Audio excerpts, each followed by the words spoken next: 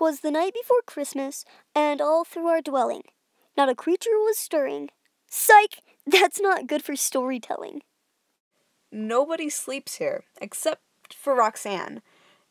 And maybe Pinata, because he's a good man. The rest of us were up wrapping gifts. Until we got bored and we started taking shifts.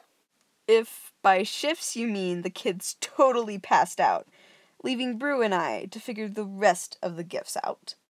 So by late in the night, everyone was finally to bed, all soundly sleeping, a pillow next to each head. By personal preference, we sleep until noon, but Roxanne stayed over, which spelled out our doom. She waited for hours, at least until 8.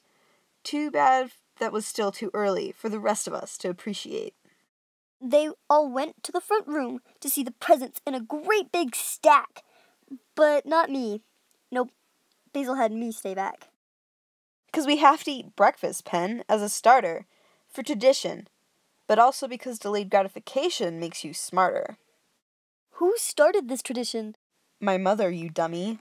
What, did she just hate you? No, she just thought it was funny.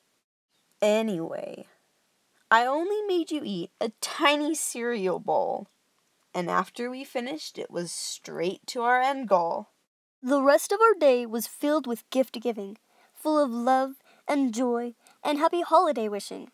So to everyone lovely enough to be here, have a great holiday season and a happy new year. Thank you guys so much for watching our videos this year. It really means just the world to us. So I hope you guys can have an awesome, fantastic 2019 because you all deserve it so much. Thank you again. Love you guys. Bye.